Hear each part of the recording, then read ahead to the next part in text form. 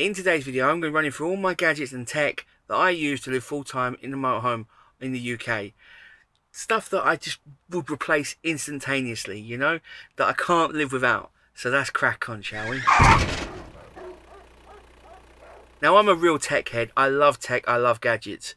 And it seems as though I've got a lot, but then in the same vein, it seems like I haven't, because I've done a little list of things that I'm going to run through. First and foremost, let's do the internet. Now, I've got a Netgear router which is in the wardrobe. It's just been moved into the back wardrobe. I had it moved not long ago. If you haven't seen the video of all the updates I've had, I'll put that in the description below. I've got a little antenna on the roof which I'll pop up on the screen now. That's been working out really well. I haven't had that long. I had one in my previous motorhome, different model, but it was an antenna on the roof to get better signal, because you're in a metal box really, or a tin can, to be fair, so you want to try and, it can block some signal, so you want to get an antenna on the roof to try and get better signal to your router. And I rely on the internet for the videos and for work. Now, a lot of people ask me about my internet, what I've got. I've currently got a prepaid EE SIM card which I bought on Amazon, and I'll pop it up on screen now and I'll leave you a link in the description below. The beauty of that is you can buy it and it lasts about anywhere between 18 and 24 months, but it's not a contract. You're paying like 200, 250 quid depending on how long's on it and this and that. Mine worked out when I bought it, I think I paid like 180 quid, 200 quid, and it worked out about £12 a month for the amount of time it had on it. It's still going now. I think it ends in June this year. So, and it's unlimited, but it is a data only SIM. The one downside to this is you can't do any add-ons. So if you're going to go across to Europe, that's it. It stops. As soon as you get across the water, it stops. So you can't do a go abroad pack or a roaming pack or anything like that. You can't add anything to it. It's solely a data only SIM. Once you've bought it, you pop it in, activate it, and then that's it. It works a treat in the UK, and it is unlimited, which is what I love. And they can't up the bill for the whole time because you've already paid. You're not attached to them.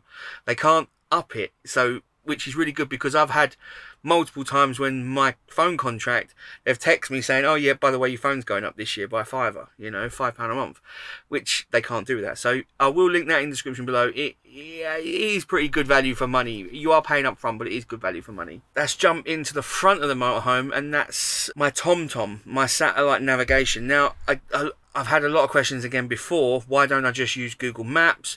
Well, I am in an 8.5 metre motorhome. It is 5 tonne in weight, so I have to be careful where I'm going. It's not as big as what I used to drive on the lorries, but you still have to be careful where you're going. You don't want to go down roads that are too small and you end up in one of them sticky situations which could get you either on a Facebook or a social media post, or worse, on the news because you got stuck and you hurt your motorhome.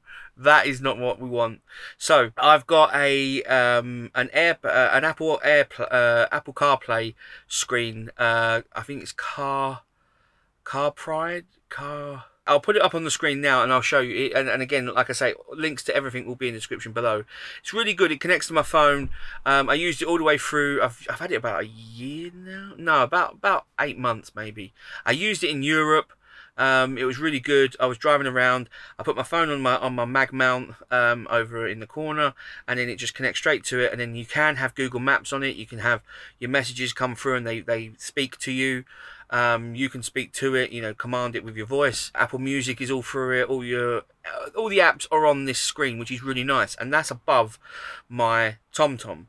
Now, my TomTom is a Go Camper Max. I think it's like the 7-inch screen one. I bought that one myself before I went to Europe, because I wanted to have something that was dedicated for the motorhome and for Europe, because I didn't know what I was doing in Europe. And I can't fault that one really. The only one thing I did get annoyed at with that TomTom is there is a setting to tell you when you enter, or you're about to enter or go into a zone that charges you, like a ULEZ zone. That setting by default is turned off, so you have to turn that on.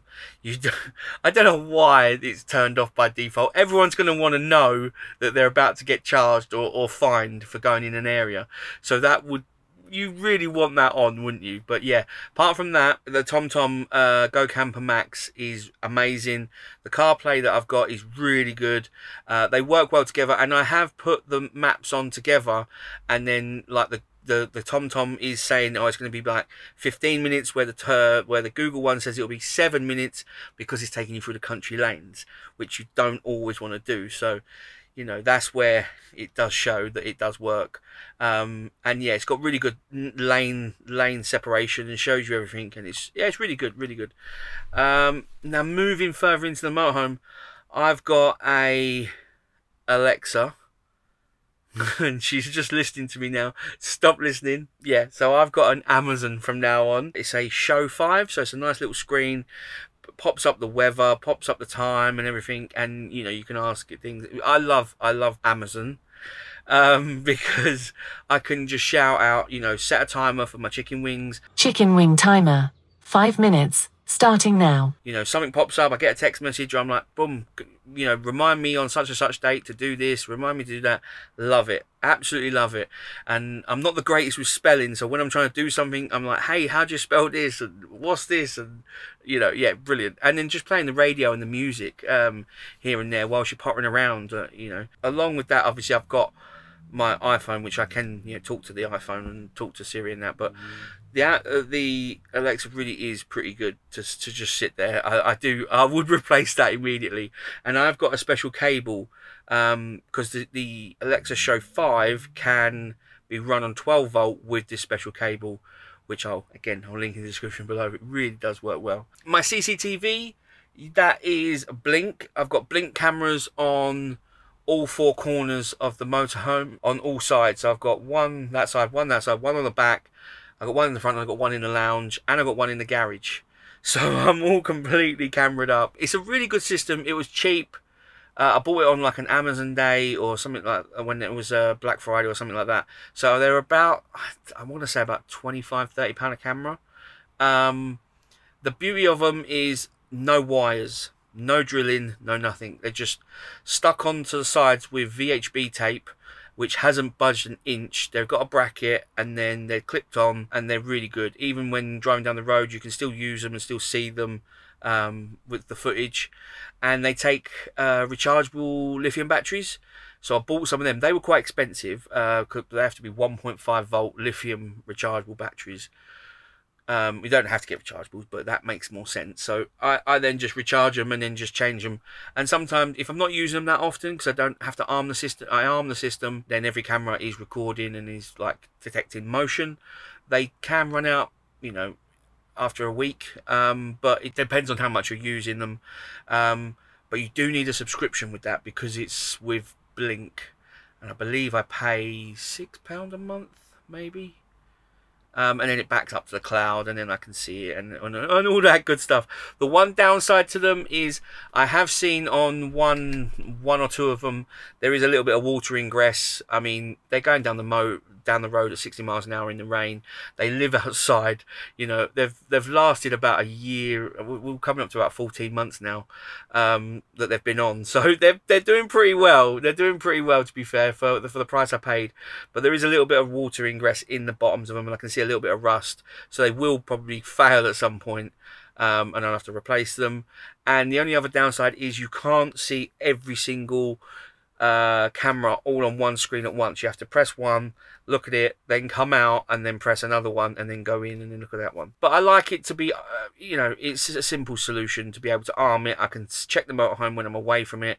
It's not really proper top security, you know, it's just there so I can see the motorhome and make sure it's okay. Now let's move into a bit of entertainment. So I have a BenQ projector screen. Now this was sent to me by BenQ last year, I think. It's really good. We used it for the rugby when we were at one of the shows in the evening. We'd come out, it was nice, it was just getting dark. We put it, projected it onto the back of John and Tash's motorhome, because it's just a nice big white end, the back of their motorhome, and we projected the rugby straight on, and it was flawless, absolutely flawless. I've watched it in here, and I use these as my screen.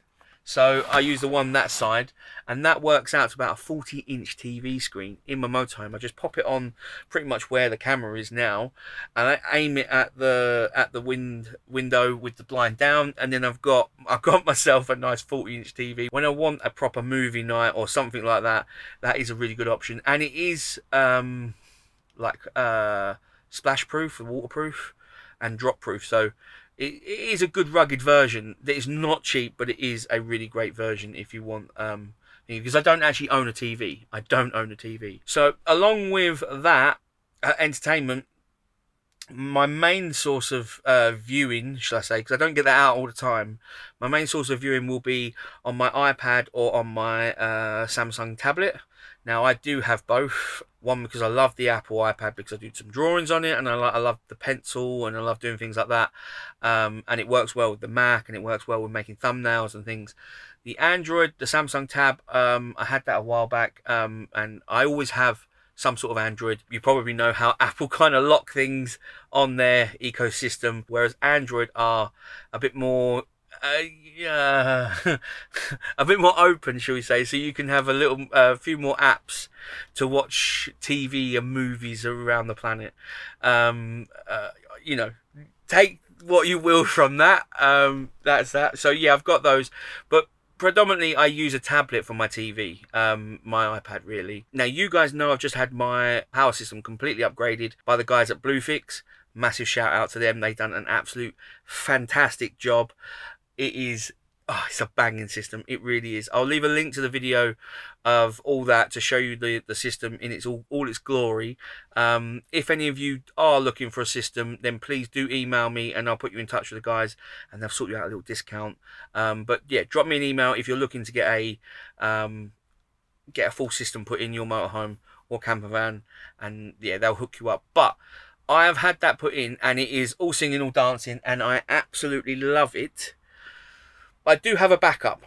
I do carry a backup. Now, I don't carry a generator, like a petrol generator, because they're noisy, and I know I'm going to spill petrol everywhere, and it's going to stink, and I'm going to regret that. So I have my EcoFlow Delta Max 2. Now, they are under here. When I say they, I've got the Delta Max 2 and the extra battery. They sit under this sofa. They're plugged into each other. They're ready to rock and roll anytime. I always keep them charged. And yeah, you guys know how much I love working with EcoFlow. I'm working with them again this year. We're going to do some more good stuff together. They've got some more great products coming out this year. But the EcoFlow Delta 2 Max is my go-to backup source. So if I am somewhere and I've run my system right down and I need to stay here for another couple of days, I can charge my system back up. I haven't tested how much exactly, but I know there's a lot of power. There's enough power in there to get me for a couple of days at least to do what I need to do in the motorhome. So I'm not completely down and out. But it's also a great thing if someone else turns up and they've got problems at a campsite or problems at a meetup and they need power. I can whip them out, I can plug them in, and they're good to go. The Delta Max 2 has got a massive amount of power it holds, and the inverter is the inverter is amazing. I'll put all the stats on the screen now because it really is a great showpiece. I've got various other EcoFlows floating around, but that one is the one I would rely on, and I definitely recommend. If you was looking for either a plug and play system that you weren't gonna, you might be putting a camper together, but you don't know how long you're gonna do it, you don't know if you're gonna like it, and you don't want to be drilling and putting things in and that would be a great thing to be plugging and playing. But if you want a backup, again, it is a great option for a backup. Yeah, I love it. I love the peace of mind it gives me knowing that I've got energy there, just sitting there ready if I need it. So yeah, love EcoFlow. Love EcoFlow. Right. Let's move on to a few other of my gadgets. Max fans. I've just recently had 2 Max fans fitted. Haven't really used them that much in this motorhome, but I will say I had one in the old motorhome and it was absolutely fantastic.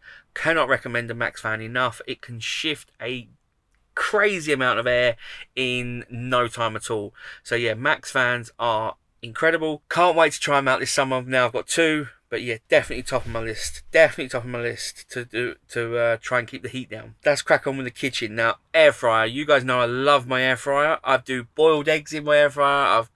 I've cooked pretty much everything in my air fryer. I love it.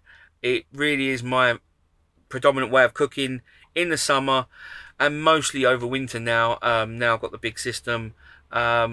Yeah, it's so convenient being able to use something that big, because it's only me, you know, I'm only cooking a couple of burgers and some hash browns or something. I don't need my whole oven to heat up, and I've got a great solar system on the roof, and I've got the B2Bs when I'm driving, so I'm getting power constantly, so I might as well use that power to my advantage and to no cost to me, because gas costs, you know, and I need to then find places to refill it. So if I can use my air fryer and electricity, then I will with cooking, which goes along with my cooking pot. I've got a lovely little cooking pot, great for 2 people. You can get a bigger one, but it's just a little non-stick pot with a little cable on the end, 2 settings, 300 watts or 600 watts. And yeah, you can do all your scrambled eggs, you can do fried eggs in there. It goes perfect with the air fryer because it's not too powerful. So you can have your air fryer cooking your sausages and bacon, and then you can have your little cooking pot doing your eggs, for instance, or your baked beans, or whatever you want to do. I have got an induction hob. I don't use it all that often, to be fair. I do like it. It is there. It works with all my pans. And again, it's a great way if I want to use my electricity. I have used it outside in the summer a few times, and I just want to cook, you know, some sausages or something outside, but I don't want to do the barbecue. Again, it's one of the ones where you can turn it up and down, and you can either choose temperature or you can choose wattage. So if you only want to use 400 watts, you turn it to 400. You know, it's perfect. The next best item is my deep fat fryer, which is incredible. Crispiest chicken ever. Big shout out to Geeky Phil's wife, Tess. She has made a rub which is to die for. It is so good. It makes chicken taste amazing, deep fried, and yeah, it really is and it's perfect for van life, because you can drain the oil down, which filters the oil, and then it stores it in like a container, a sealed container, and you lock it, and it's all sealed away, ready to be transported, and it can't slosh around or anything like that. So yeah, my deep fat fryer is incredible. I love it. Lastly, I would go into my like vlogging kind of YouTube setup. I no longer edit my videos. Luke edits my videos. Thanks, Luke. Cheers, mate. Thanks for editing this. So I did used to edit on a MacBook. I've still got a MacBook Pro. I think mine's a 2019 model, 2020 model. It works flawlessly. I love my MacBook. I've got my iPad, I've got my iPhone.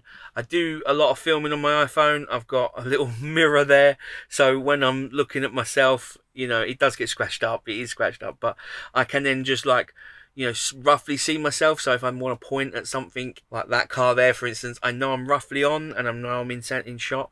So the iPhone is a really good tool to film yourself. If you do want to get into YouTube and vlogging and all this and that, just start with your iPhone or whatever phone you've got. These days they're amazing, and you don't know if you're going to like it or not, so don't waste your cash. If you're going to do anything, use your phone and get an external microphone, and that is it. You'll be good. Right now I'm filming on the Osmo Action 4 with a mic. Then I've got some DJI mics, so I can mic myself and mic someone else if I want to. And then I've got a DJI Mini 3 Pro drone to get some lovely drone shots every now and again. That's kind of my kit, which I've built up over time. I've had bigger kits.